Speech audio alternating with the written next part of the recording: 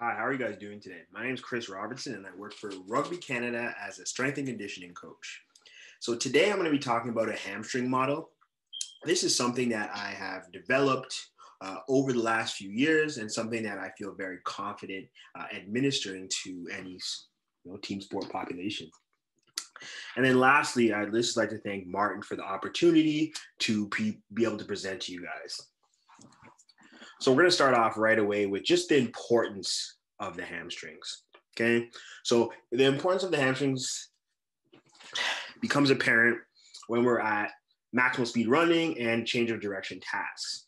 So as we can see here on the left-hand side, we have two runners, okay? And both these runners, one here and one here, are at different parts of their swing phase.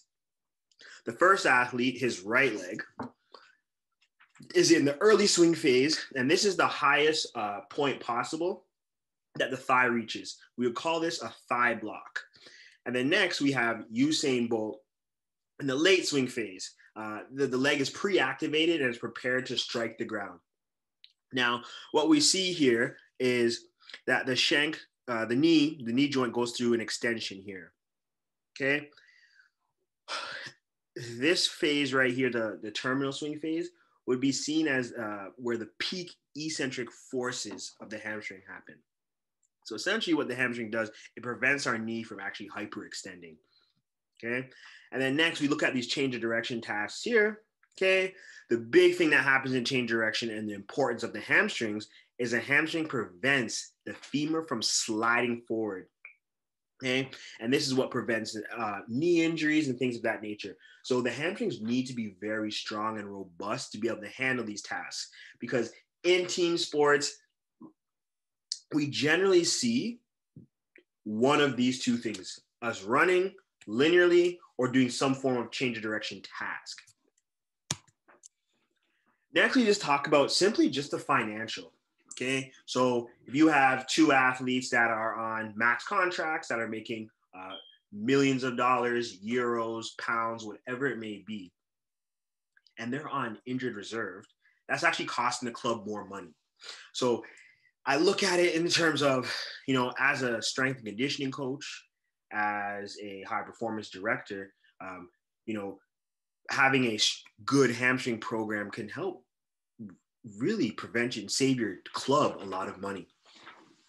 Next, if we look at just the work of J.B. Morin and all his colleagues, and if you are familiar with their force velocity profiling with overground sprinting, there's a really good relationship between P max and early acceleration. And again, in team sport, early acceleration and being able to accelerate quickly to top speed is a great KPI. So what ends up happening is when we do come back from any kind of hamstring injuries, our P max numbers are down. So yes, they may pass their hamstring test, their hop test, the pain test, whatever it may be. But what we've seen is their initial acceleration is actually down. So this is something that we want to keep in mind. And then if we look at lastly, just like the availability, the best ability is availability. And we really want to have our athletes fresh as possible to be able to compete in games. Now, if we just go back to kind of the max power and sprints, and we just look at the training residuals. Okay, so here's a really good chart by Isrin in terms of when do we lose these qualities. Okay, so with the aerobic, the strength, glycolytic, repeat power ability, alactic, and speed. Now, in team sport, we generally stick with these three key factors of repeat power ability, the alactic system, and speed are very important. Now, if we just look at the length of a hamstring injury, could be anywhere from 1 to 4 weeks, depending on the grade. It could be 4+, depending if it's severe. But if you actually look at how quickly we lose some of these qualities, so our alactic system, our speed being one of the most important factors in team sport. And as you can see, it's 5 days ±3. So if you're injured for 2 weeks, there's a really good chance that you're actually going to lose your speed. And if you don't have your hamstring health, how do you expect to run? So these are the things that you just need to keep in mind. now let's just basically just talk about the anatomy. So, there's four hamstring muscles, okay? We have the semitendinosus, semimembranosus, the bicep femoris, which is split up into the long head and the short head. And what we see is generally is the bicep femoris, the long head, or the short head, long head mostly, is what we see actually gets injured mostly in team sports or hamstring injuries in general. So now let's just talk about how does this actually happen, okay? So here's a really, really great paper, and I'll link the source at the end. But it just kind of shows us what happens in the early swing phase and the late swing phase. So as we can start from the far left here is when we start our initial recovery, our leg starts to recover, our hamstring is actually inactive. And then as we go through that swing phase, okay, we go from active to there's a bit of slack, and then the active, and then we're at the end of the slack. And then actually what ends up happening is where our hamstrings are actually overactive. This is where the eccentric action of the hamstring actually happens. So if we kind of just go back, if you guys remember the picture of Usain Bolt and where he was in his sprint. So you call it speed gait. Think of it just like the late casting phase or something like the terminal phase of his sprint. That is where we're seeing the greatest amount of peak eccentric hamstring forces. So these are the ranges that are very important. And whether you believe it's an isometric or eccentric, we just know that this is where injuries tend to happen. So now we're just going to talk about just my model here I have, okay? So I've developed a hamstring model I alluded to, and it's just broken down into three distinct categories. So we have our proximal, which is hip dominant, distal, knee dominant, and an integrated, which is a combination of the hip and the knee. So now we're going to talk about, we have, for the proximal, we have the Romanian deadlift, okay, a very hip dominant exercise. Then we have our next phase, we go to a GHD hip extension. So what we actually end up doing is we actually end up adding load to this. So whether they're holding dumbbells in their hands, have a barbell on their back, they're holding a plate to their chest, okay? And we just eventually just overload this hip pattern. Then we move on to the distal. So these are TRX curls. So you can do this a Swiss ball, you can do the TRX. And what we really want to do is, the end goal being we want to do it bilaterally, but unilaterally, but that doesn't always end up happening. So we start off bilateral, get to unilateral, okay? It just creates a little bit more forces.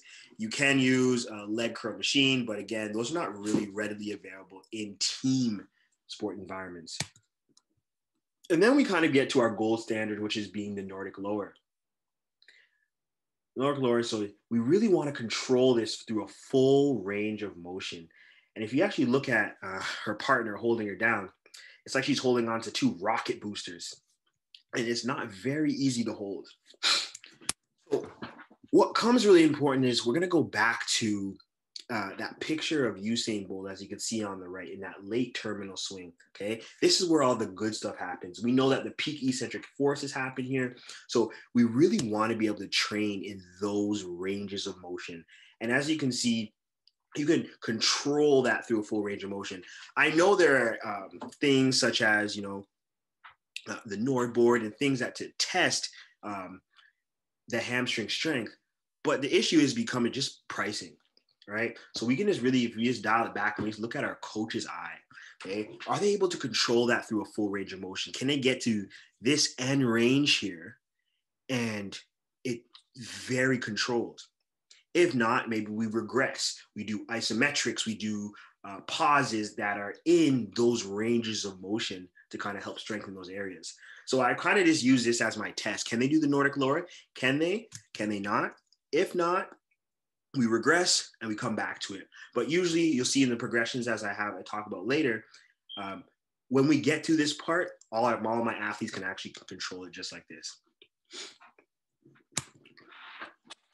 Now we're going to go into the integrated exercises. So we have the integrated exercises are a combination of the hip and the knee, right? So the proximal and the distal.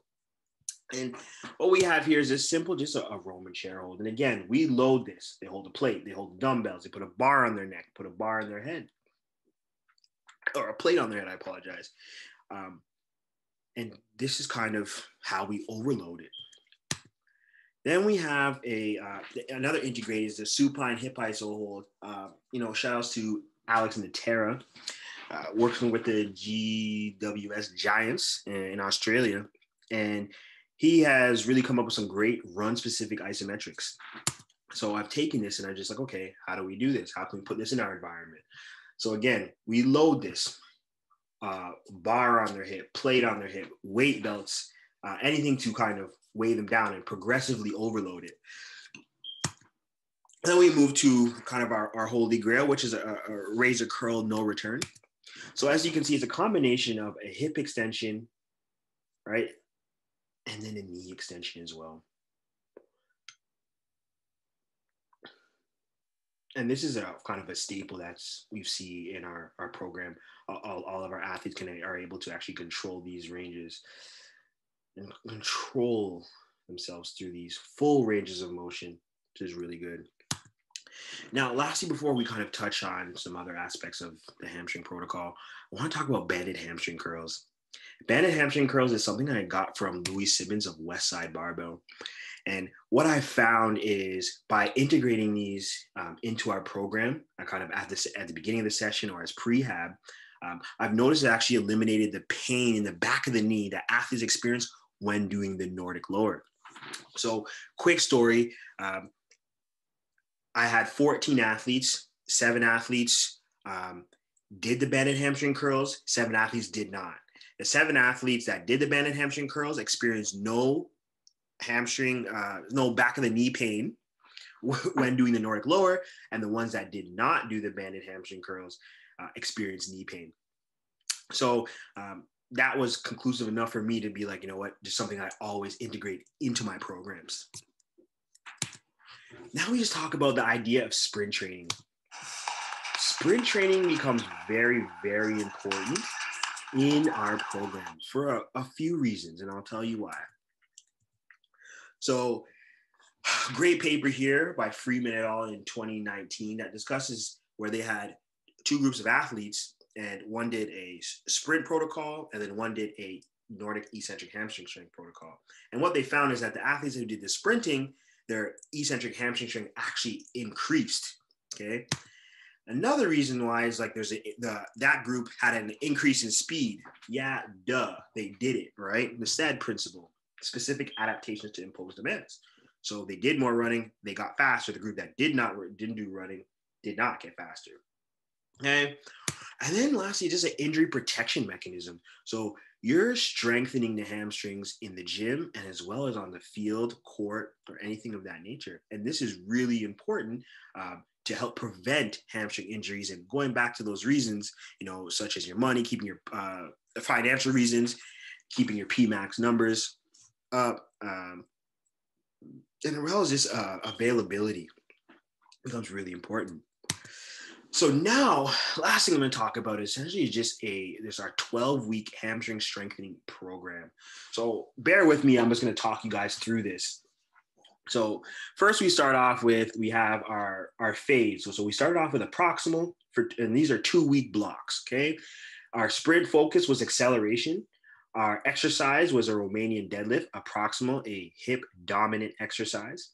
And then our bands that we did 2 times 50 reps that were bilateral. And one thing that I found is when you're doing the exercise is actually have variability within the week. And that's just a simple programming principle. We move on to week 3 and 4, we move to distal, again, acceleration base, exercise was a leg curl, and we switched to unilateral banded hamstring curls. Weeks 5 and 6, we were integrated, okay, acceleration focus, exercise, Romanian chair hold, okay, and then we did 75 reps for the banded hamstring curls.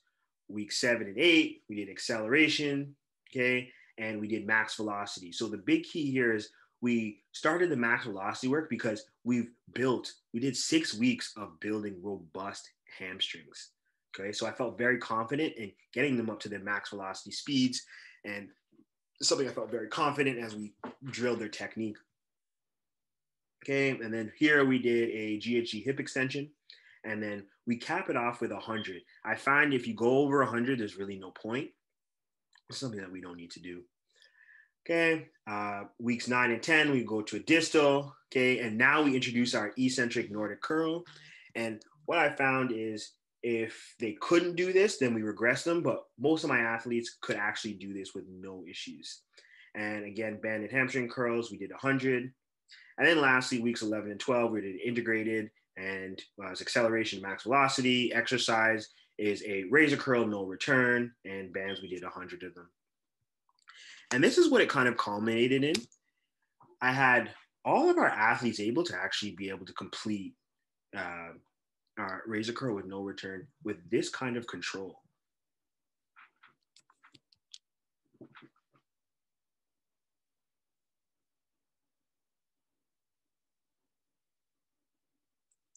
I can see this one here. So we just kind of played around with it. All right, come back. Cool. And then you can see is like his partner's really having to hold his heels down so he doesn't actually end up going anywhere. And again, just using my coach's eye, these are things I just look at and I'm like, okay, you know, their hamstrings are getting stronger. They're able to control these ranges of motion.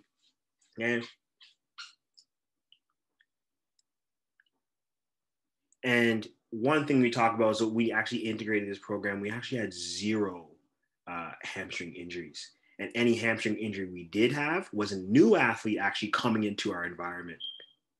So we're really confident in how we build our hamstrings. And that is the culmination of my presentation. So again, I'd like to thank Martin for this opportunity. There's my Instagram, there's my Twitter, and there's my email if anyone needs to contact me. These slides will be sent out, and here are my sources. If you guys have any questions, please do not hesitate to ask. Once again, thank you, everyone, and I appreciate your time.